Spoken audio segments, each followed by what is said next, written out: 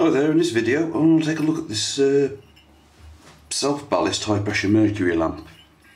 Now, I have been using this for quite a few months now. I had it in one of the rooms just to see what it was like. It's rated at 160 watt and when I tried to take it out the fitting,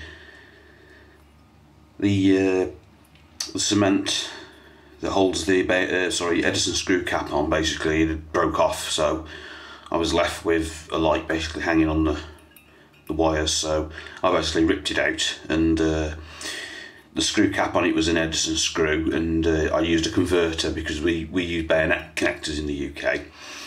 So anyway, as I yanked it out, that broke off, so it's released the vacuum from in here, and I'm going to smash it open and see how it works, or well, how it's constructed. I can make out a little bit through the inside there, but basically what it is a small fused silica arc tube inside full of low pressure argon and a small blob of mercury, and there's a normal incandescent filament in series with this, so this can be put straight into a light fixture with no external ballast.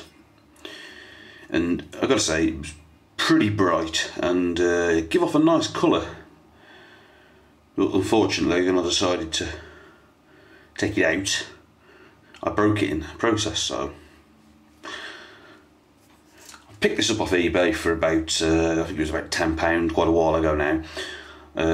If I can find the listing, I'll put the link in the description.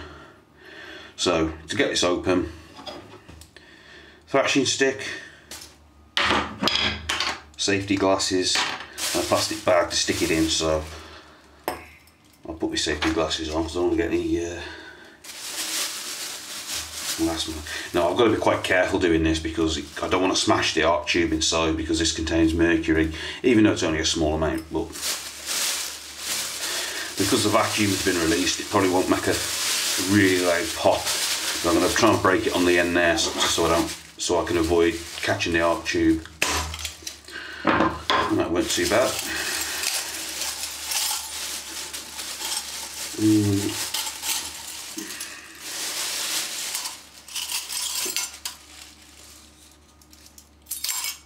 Yeah. So what do we have here? Well, the safety glasses have come off now. Right, the good news is the arc tube's intact.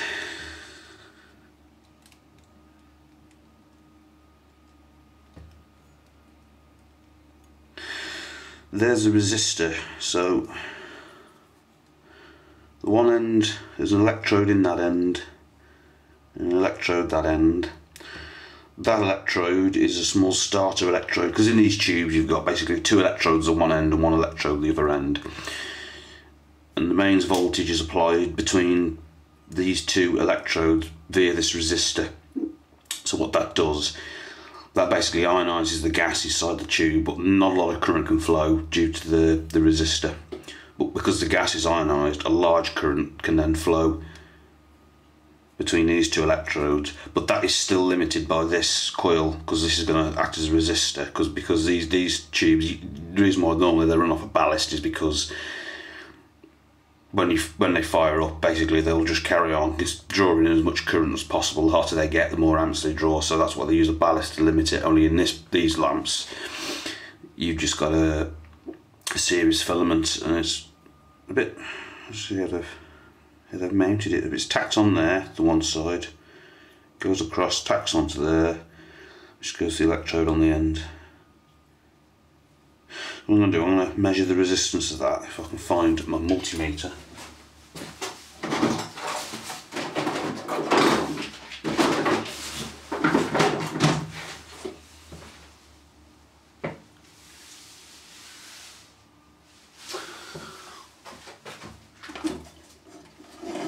Here it is. It was around somewhere. So if I put on there, start off on 2K. And if I can carefully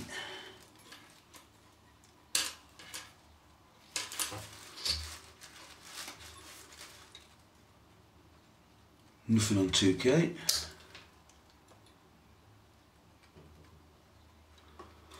That's quite high resistance.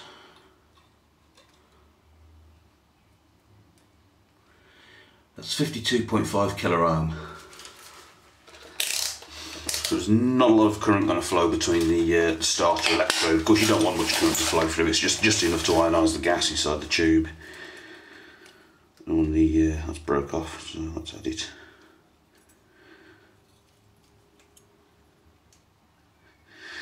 I don't know if you can see it.